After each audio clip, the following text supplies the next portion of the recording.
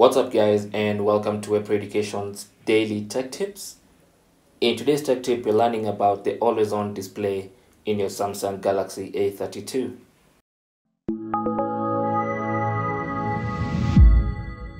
Now the always on display is the display that shows when your screen goes off, shows a little clock and a few icons there. And to manage that, all you need to do is go into settings. So swipe up to reveal the apps and then go to settings, and on your settings page you want to scroll to lock screen. So tap on lock screen, and under lock screen you should see always on display.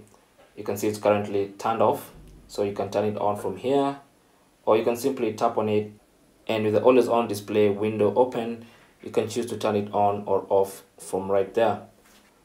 And then you have three options for the always on display. The first option is to tap to show for 10 seconds. So basically with this one, if your display is off and you want to see the always on display, you have to tap it once, just like that, and it's going to show for about 10 seconds before it goes off again. The second option is to show always. Now if you select that, the always on display will always be on as long as your screen goes dark. So the always on display is going to show continuously, just like that. You can see it's the clock, the day, the date, and notification icons, and of course the battery percentage left. The third option will show as scheduled, and if you tap that, you can be able to set a schedule for when the always on display shows. So you can, for instance, set it to show from 7 a.m. to midnight maybe, and this will help you, for example, to save battery life by not showing the always on display when you're asleep or at night. So you can put this to only show the always on display when you need it, maybe during the day only. So I can set it from 7 a.m. to maybe 10 p.m. just like that, and when I tap on done, the always on display will show only during the day.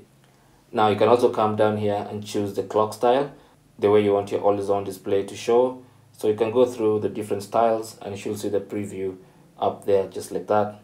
And you can also change the colors just a bit, the colors of the font and the clock, just like that.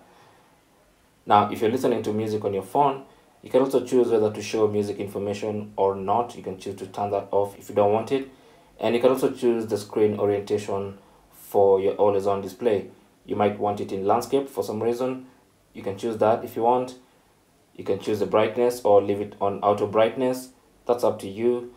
And if you want, you can read more about the always on display. But that's really how to manage the always on display on your Samsung Galaxy A32. Thanks for watching. You can leave your comments and questions down below. Don't forget to share and subscribe for more tips.